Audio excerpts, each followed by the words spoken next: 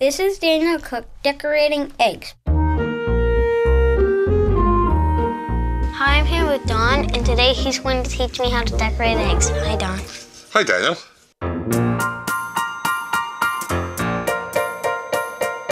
This is Daniel Cook on a bike, in a plane, on a farm, playing games with many places and friendly faces. We'll have lots of fun with Daniel Cook.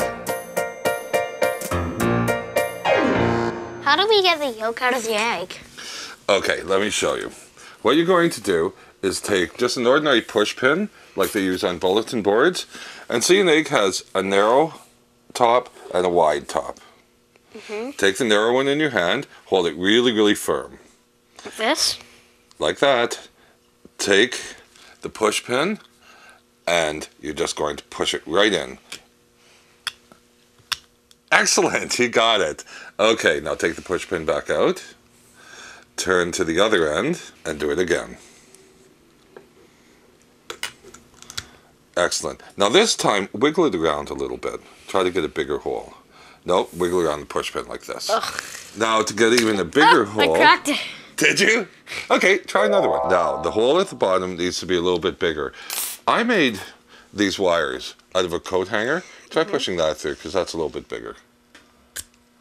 Like Excellent. Now, go in there, squish it all around. That way the yolk and the white are mixed, and it'll be easier to blow out. Okay. Hey, I think we got it. Then for the fun, gross part, so the little hole that you made here, you put your lips over it. Like that? You blow all the insides out. Cool, huh? Gross, but cool. This is tough. I need a bigger blowhole.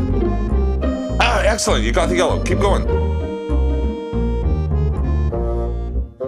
Because we want to try a lot of different techniques of decorating eggs, let's blow out a whole bunch of these.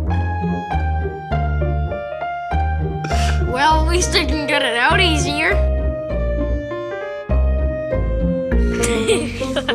So yucky. It is yucky. I think now I got the hang of it. Yeah, it takes a little practice, doesn't it? This is a lot of fun. This is Daniel Cook dyeing eggs. Either chemical dyes, yeah, like that, which is food coloring. Or we could use natural colors too. So let's start with food coloring. Now, I think we should make a tool to dip the eggs in. Do you think that will hold an egg? Yeah, probably. Ah, yellow. Good. Okay. It looks like it might be yummy, but it's not. I'm gonna make my own tool. Okay. Without using any tools. Excellent. Hey, I made a U. Well, maybe that will work. Let's try that. Hey. Beautiful, it works. You just invented an egg dipping tool. Cool. How do you do natural dyeing? Well, natural dyeing refers to dyes that come from plants. Do you know what these are? Pickles? Yep. Pickled what? Beets? Pickled beets. So we tried dyeing an egg in beet juice. We'll get a spice called turmeric. How many eggs do we have colored so far? We have a red food coloring, a yellow food coloring, a yellow, yellow turmeric, a red, beet juice. But we could use lots of other stuff to decorate as well. Should we look through my studios and see what we can find? Okay. Okay, let's go. I'm gonna make a snake. You're gonna make a snake? Yeah. I think I'm gonna make a frog. Well, here's his tail. The egg will be his head. Oh, excellent idea. I might need just a tiny bit of a bigger hole. Okay. For his head, because he is an egg. Yes, that's true. I think my frogs are gonna have one yellow eye and one purple eye.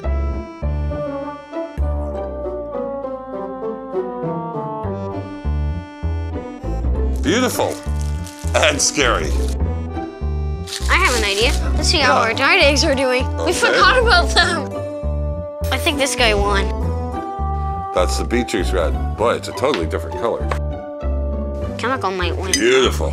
Chemical again. Yeah, definitely. These are the ones we did with chemical and natural dye. And this is Dawn's frog. And this is my snake.